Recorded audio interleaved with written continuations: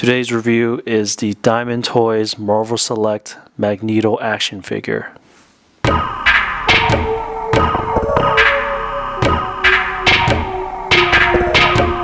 Hey guys, so I'm back with another review of a Diamond Toys Marvel Select figure. This one we have here today is Magneto. And this is based off the comic book Magneto. So this is the front of the packaging. You get a nice shot of Mr. Magneto himself. Flip to the side. You get a nice comic drawing of Magneto. And to the back of the packaging, here's a nice little read up.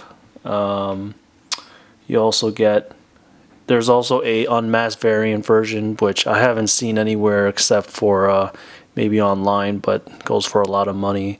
Other figures on the line, you have Cyclops and Deadpool, and this is the figure that we are looking at today. Let's flip to the side. Let's open this up and I'll be right back. So right out of the package you get a nice display stand diorama and you get the figure. So there's no accessories as it appears. So let's take a look at the diorama first. So the diorama has a bit of good weight to it. It does have very nice detail. So what it appears to be is the school of Xavier, the X-Men, and Magneto just destroyed their school. So that's what you see here, Xavier. That looks like the hand of Colossus, member of the X-Men. So overall it's a nice diorama.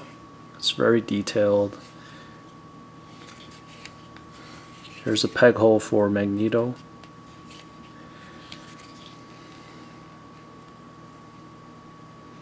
Yeah, as other Marvel Select figures from Diamond Toys that come with diorama stands, I mean, they never fail to please. I always like what they include with it. Nicely detailed, if I haven't said that enough. Let's put that aside and let's take a look at the figure. In terms of articulation, his head is on a ball joint. There's limited movement to move forward and back, most likely due to the helmet blocking in the way. On the shoulder is a ball joint. You can't see it there, as you can see. That's the hinge at the shoulder. The cape, which is a rubber cape, sort of limits the movement of the shoulder moving up. I mean, although it's not too bad, but I mean, this is as far as it'll go.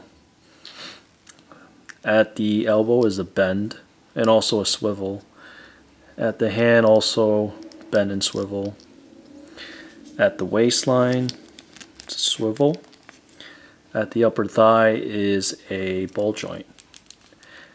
It's actually a ball joint plus rotation. So there's added articulation there. At the knee is a bend.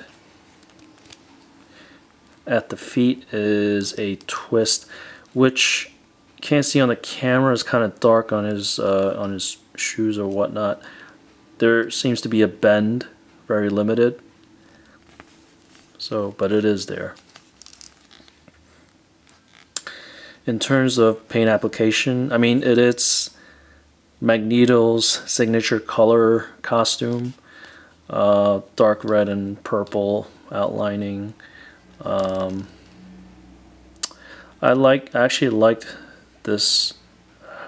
I guess this part of the cape, where the cape's attached to in design. I really like the sculpt and paint of this, what appears to be metal-like around his neck. That's a nice little detail there. You can see the detailing of his abs and muscles. as well as his arms. The cape, as I mentioned before, is a rubber cape, so it does put some weight towards the back of the figure, so you have to stand him a little forward in order for him to stand properly. And also, you know, with the foot is very flat, so there is a peg hole to basically sit on top of the diorama, where the diorama has a one peg hole.